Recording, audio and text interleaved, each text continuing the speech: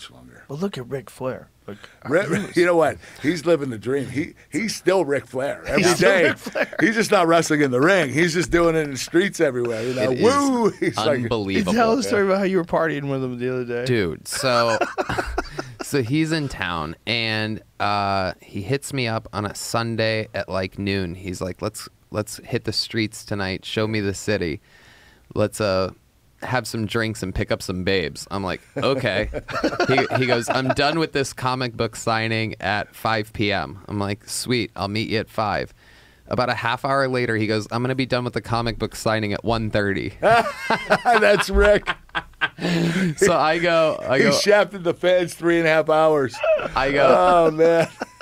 I go, okay, I'll meet you. Where do you want me to meet you? He's like, at this hotel bar. I go to this hotel. I find the first like security guy I know. I go, where's the bar? And he points like that. It was just right over his shoulder.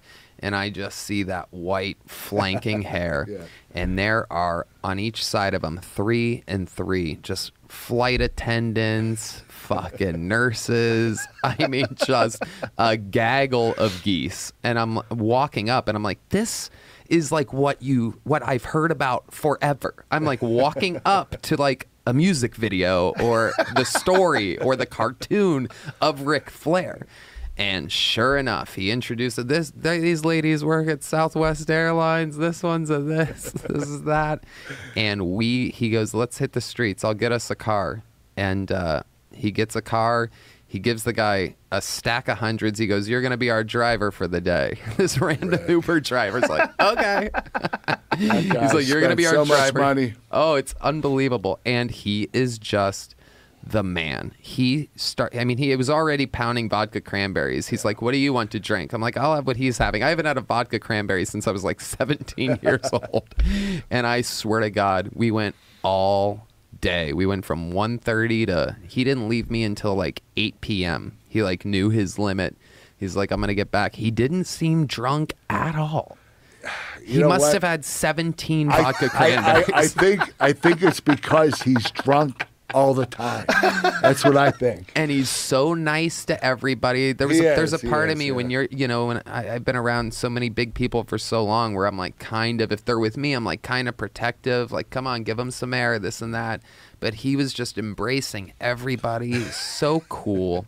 So nice, and everyone gravitates towards him. Waka Flocka Flame, rappers, or like I heard anybody. Yeah.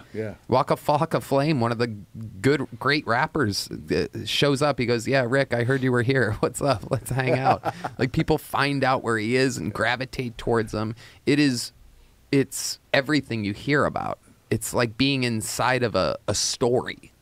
It's hard to describe. He's a lot of fun. He is living Ric legend. Flair. He's a real living legend. Yep. Yeah. He lives the gimmick 24/7. Yep. And he says he's making more money now with his cannabis company than he ever made in pro wrestling.